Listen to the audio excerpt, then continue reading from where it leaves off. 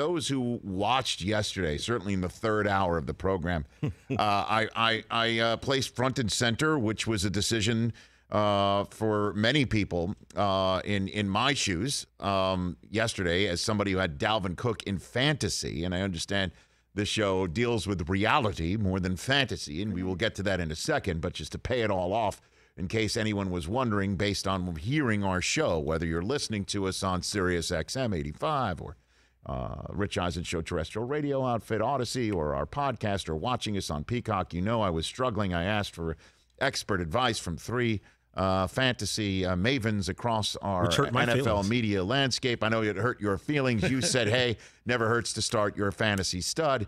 Dalvin Cook waking up Thursday morning, all of us were like, well, he's not going to be playing because he's got a torn labrum, a shoulder injury, and then he's actually active. Yes, I did, in fact, start Dalvin Cook, which is why I'm here today. Which is why I'm here today, because if I had not started Dalvin Cook, I might be in bed in a fetal position right now with the shades drawn. Holy crap. I mean, Dalvin Cook and the Vikings. I mean, Dalvin Cook waking up Thursday morning just like the rest of us, putting pant leg on one at a time. But he's not like us, is he? He is not. Except when he puts his on, he runs a 4.140. Not at all. Like us. Not at all. Dalvin Cook with a 27 rush, 205-yard outing with 2 scores. And the first quarter of the game, first half of the game, every single time he touched it, he was getting multiple first downs with 1 carry. Yep. He was running through holes that I could not believe existed. and Justin Jefferson was finding seams that were so wide open, I was wondering if the Steelers had actually made the flight to Minnesota. Seriously. I could not believe what the Steelers defense looked like early on in that game. The fact that the Vikings didn't score a touchdown on their first drive, but instead had a missed field goal on their first drive, that was the outlier on the evening, with the exception of the fact that this is the Minnesota Vikings, with all due respect, because the Steelers at one point shortly before halftime had more penalty yards than total yards. Ben Roethlisberger had 66 yards passing in the first half. Najee Harris was erased. This was a 29-0 game. It was ugly. As the Vikings settled for 2 field goals to start the second half. This thing was over. I was wondering if Dalvin Cook would take the rest of the night off. The $10 bill guy, Alexander Madison, would come out and start running the rest of the night, certainly since Cook's shoulders, both of them are hurt. And then the comeback started. Because like I said, it's the Minnesota Vikings. Missed field goal, missed extra point, first half, didn't matter until it started to matter.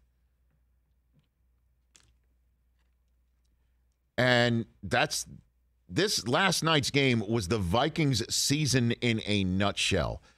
Kirk Cousins looking great. Team looks great. Team looks like world beaters. As Mike Zimmer said after the game, first half, we looked like we could beat anybody. Second half looks like anybody could beat us. That's the Vikings 2021 season. They've got a quarterback who can light it up and then throw it to the other team. They've got a running back who can light it up when healthy, and a wide receiver in Justin Jefferson, who is so damn special. Yeah. So damn special.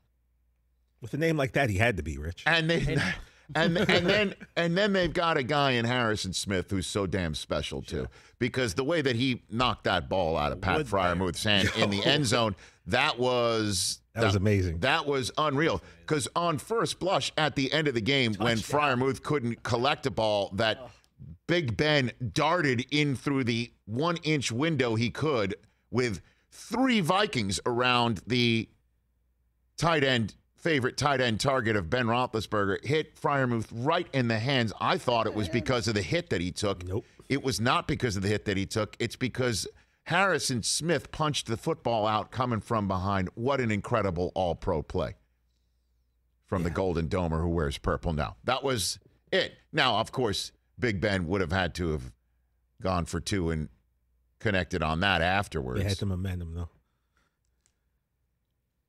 So, what does it mean for the Vikings? I have no idea, man. I have no idea, because they can finish up the season strong at 6-7. They're just a half game out of the wild card.